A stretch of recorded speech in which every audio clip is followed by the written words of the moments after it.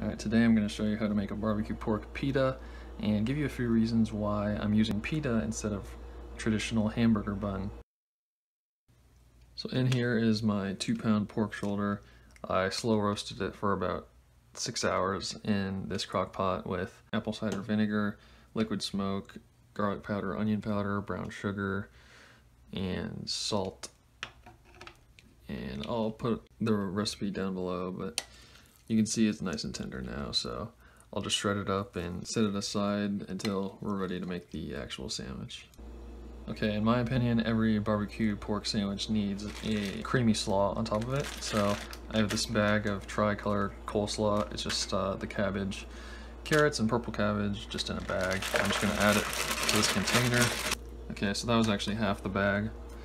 Okay, mayonnaise, I'm gonna do 3. And 1-2 tablespoons of rice wine vinegar. That's my preferred vinegar. This is sugar. We're gonna go about a tablespoon.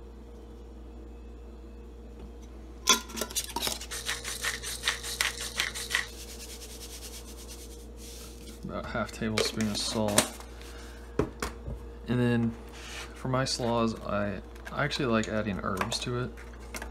Preferably, I would add cilantro. I don't have cilantro though. I'm gonna try it with basil. Never tried it with basil before, but I think it'll be good.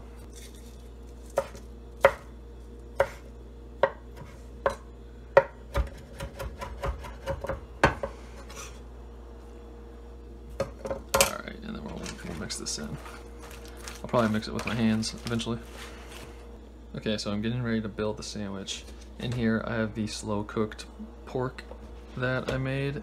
When I make a barbecue pork sandwich, I like to just have cold pork ready to go, and then I actually heat it up in the pan to really get it crisp because it kind of fries on its own fat. So then I just add a few chunks to the pan. This is on medium, and I can feel some of these pieces are pretty fatty. I can just kind of pull a serving size. As it starts getting crisp, then I'll add the barbecue sauce, and then we'll be ready to make the sandwich. The pork has crisped up nicely. This is what I really like to see in a pork sandwich, is the meat actually has some texture to it. It's not like a super soft bite, it actually has some texture to the pork. That's what I like to see. So my pita is warming up on this pan, and for the barbecue sauce, I'll lower the heat.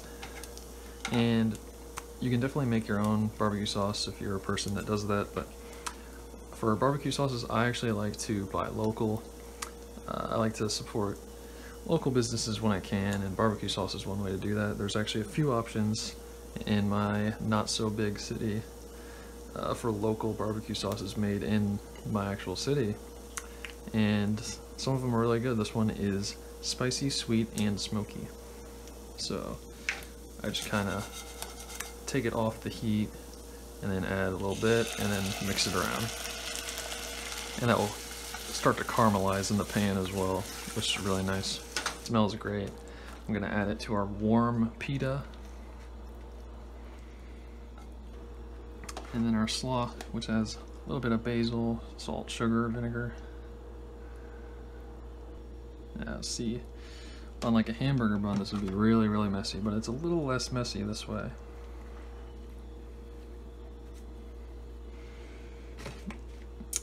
There it is, the barbecue pork pita. So the good thing about using the pita is it kind of contains some of the mess. There's no leaking out of the pork or slaw from the sides, just the back. And really I can kind of cut my hand up if I want it to really clog the back.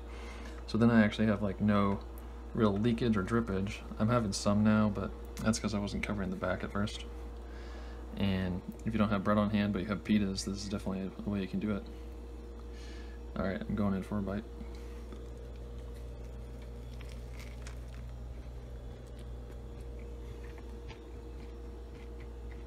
Alright, yeah, it's super tasty. Super balanced. The pork's great with the smoky, sweet, spicy barbecue sauce, and then the slaw provides creaminess and a little bit of crunch. I might put a little bit more slaw in this, but we'll see as I finish the rest. Alright, thank you guys for watching.